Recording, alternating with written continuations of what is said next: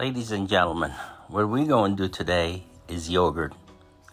Is gallon of milk, 2 plain yogurt measures about 5.3 ounce or equal to 150 gram each. The total will be 300.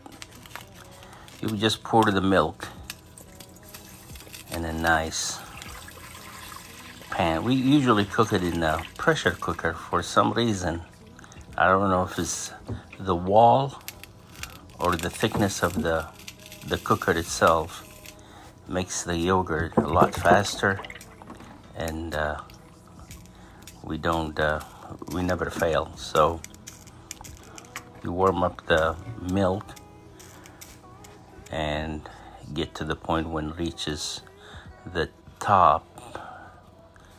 You just pull it away from the fire or the heat and let it cool down. It's so easy to make that we even don't use a measuring tape on this one. We just use a little pinky. You just insert it in the milk, and if you be able to stand it to 5-6 seconds, is good enough for the plain yogurt to go in. And we use both of them, and that will be the total of 300 gram, or 10.6 ounces. And you just don't stir it, wildly. You just, where you put the yogurt, you just shake it a little bit, stir it a little bit, and cover it, and move it to the place where you'll be able to cover it with some blanket, just to keep it warm. And we usually put a towel underneath it too. So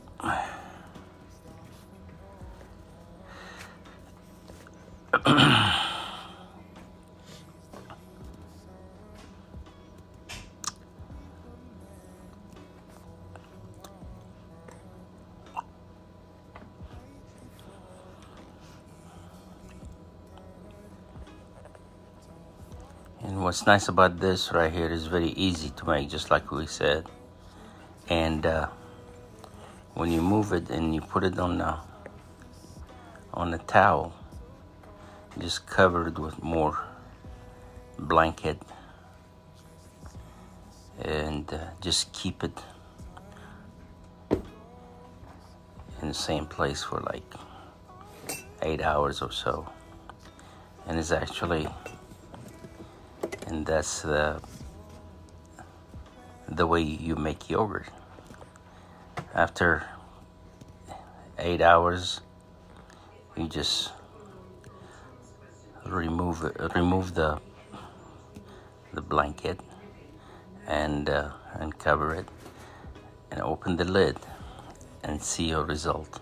There you go. This is your yogurt, and usually it's very delicious. You could mix it with fruits. I like mine with a piece of bread and cup of tea. Looks nice.